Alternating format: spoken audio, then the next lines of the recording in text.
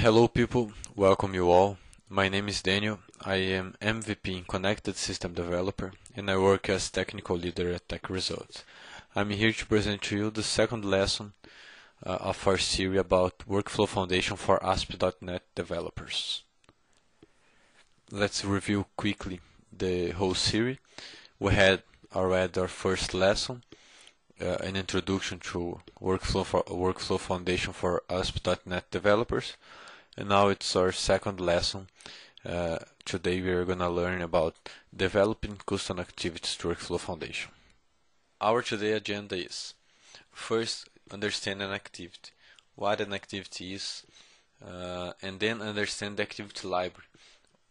That means the activities that comes with Workflow Foundation. After that, let's understand the power of custom activities. Why should we develop and learn about custom activities? After that, to create a custom activity, we need to understand the anatomy of an activity.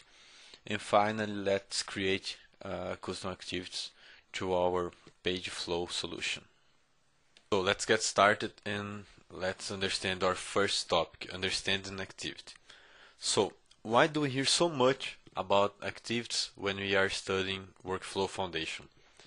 Because an activity is a basic unit of execution inside the workflow. You can think of a workflow as a tree of activities, and each step in the workflow is an activity being executed.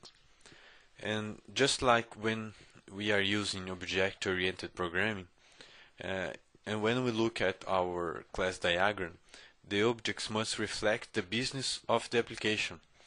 In the same way, when you look at a workflow, the activities must reflect the business of the application. For instance, if you have an application to manage documents, probably you will have a create document activity. Probably you will have a approval document activity. So that's what an activity is. To make the developer's life easier, Workflow Foundation provides an activity library. It's a set of out-of-the-box activities that comes with Workflow Foundation. There we have activities like code activity. The code activity executes an amount of code developed in the event handler. The if-else activity you can use to make a decision inside your workflow. You have the while activity. It works just like the while in a C# code. We have the call external method. We learned about it in the previous lesson.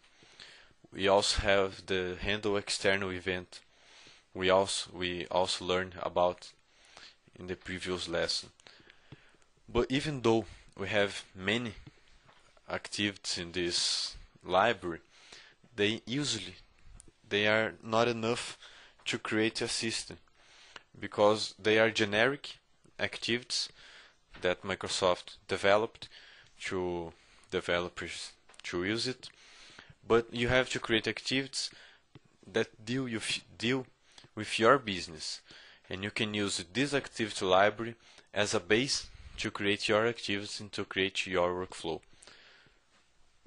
So to create powerful workflows and good custom activities, you have to understand how to use each activity in the activity library, how to use them to create your workflows.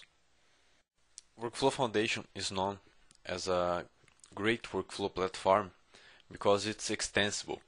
With Workflow Foundation, you can create custom services and custom activities, and it adds many benefits to Workflow Foundation. I would even say that you can build any workflow-enabled application using Workflow Foundation. And why? Why can you build any application using Workflow Foundation? Because you can create services and activities that deal with your business. They are specific to your application. And what's the deal with custom activities? With custom activities, you can encapsulate the business logic inside the activity and just drag it to your workflow. You can reuse the business logic in many workflows, in many different workflows, the same logic encapsulated. And out there, they are creating a market of it. Now you can buy custom activities. So you can or create the custom activities to your business, or you can create custom activities to sell it. Just like we have ASP NET components that you can buy. You can buy also custom activities. And using the activity library, using the out-of-the-box activities that comes with your Workflow Foundation, you can create your custom activities. You can use them as base activities and then develop your custom activities. Besides the business logic, when you develop a custom activity, you can also define some custom components. The first one, the designer. When the developer drags the activity, you can define how it will look in the workflow. You can also define custom validators. For instance, you have a document approval activity. When the developer creates the workflow, you want him to define who will approve the document. It can be a validator in your activity. You can also define the serializer. How will your activity be serialized? You can also define some code generators to use when the developer uses your activity.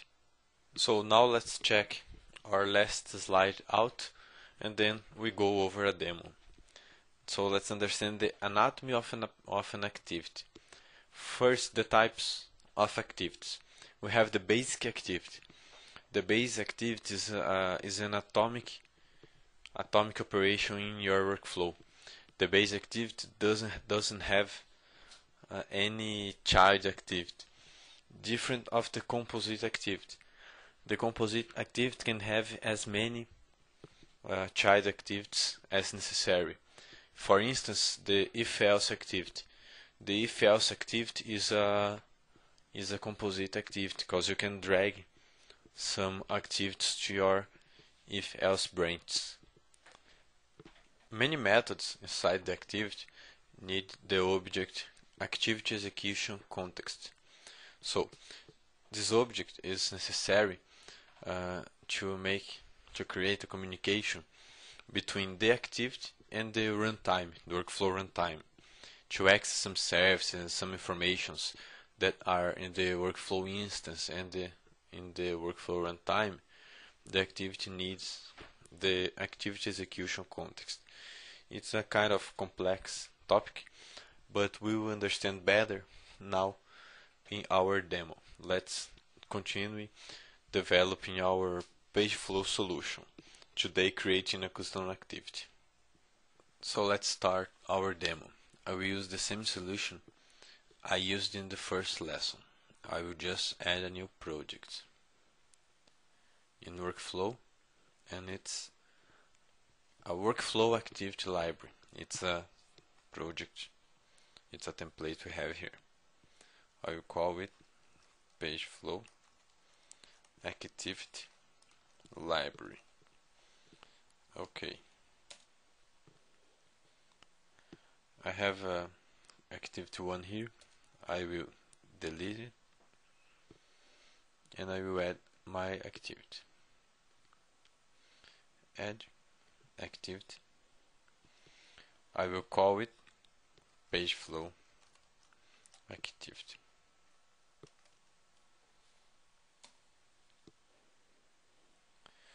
So I can drop activities here. If I go to my activity properties, I have the base class. I can define if it's an activity or a composed activity. It's composed activity. And I have other options here. And I can drag activities that comes with Workflow Foundation to my custom activities. I will use the same we used in this last lesson. So I will drag a handle external event activity, and I will drag a call external method activity.